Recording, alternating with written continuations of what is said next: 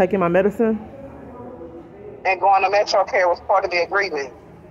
Okay. Yeah, I go to Metro Care, and I did tell them I wanted to take my medicine. Well, you still didn't tell me about any of the other things. I'd like to have a support system on all the other things that I experienced. You just want to concentrate on the mental illness, and, I was doing something on my phone, and you just want to concentrate on the mental illness. What about the CPS thing that you told me that you were going to help me with? And then what make you think that there's a problem with CPS because I wasn't paying? Not from the family place. Who told you that? That's not true. They won't call me back. And why would you condone me having to pay to see my child? What parent do you know that has to pay to see their child? I'm not condoning nothing. But, I mean, I was just, like I said, I was just calling to let you know that I was going to you're my sister. You're my sister, and there's other issues. I'd like to discuss you said you were going to help me with the CPS issue, and that they were trying to require me to pay to see my child. You said that out your own mouth. And I told you, and I can't help you there unless you give me power of attorney, and you're not willing to do that. So just because you're not addressing issues, and then you lied and set me up. In the report, it was like you were lying. I wasn't even there, and then the reporter said that I jumped on Naya and squazzed her. That didn't even happen. And that's a crime. So I'm trying to get down to the bottom of things. You want me to take medication, but we're not discussing how someone pulled a gun on me, even though you said it's past the statute of limitations. And all the other chaos that I experienced, and you condone the police harassing me and arresting me 17 times.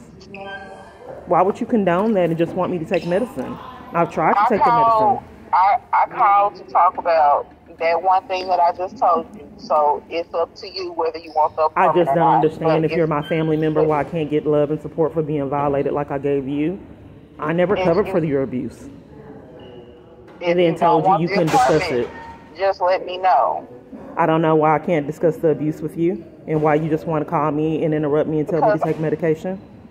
Because I'm at work and it's time for me to go back. But you just called me and asked me if I want to take medication, interrupting me. And then, you know what, Jeremiah just did the same thing. Each time that I have told you guys about me getting violated and how my life is in jeopardy, you have to go. And I'm trying to help you with regardless to your life being in jeopardy. The medication is not going to help because I still get trapped on trains in the false arrest and set up. And then get harassed all the time. I've taken the medication. It didn't change. I was still violated. I still lost my apartment and a car and a job, but it didn't stop it. On medication. Are you taking it now? I don't understand why we're deflecting. I've already taken medication. It didn't change me from getting violated.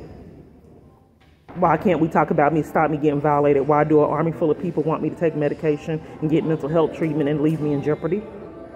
That doesn't make sense. The thing that makes sense was to stop the violation. What doesn't make sense is like what Keon said. All these years. Okay, if you are going to cover for crimes year after year, can we not talk about this if you have to cover for it? She hung up in my face.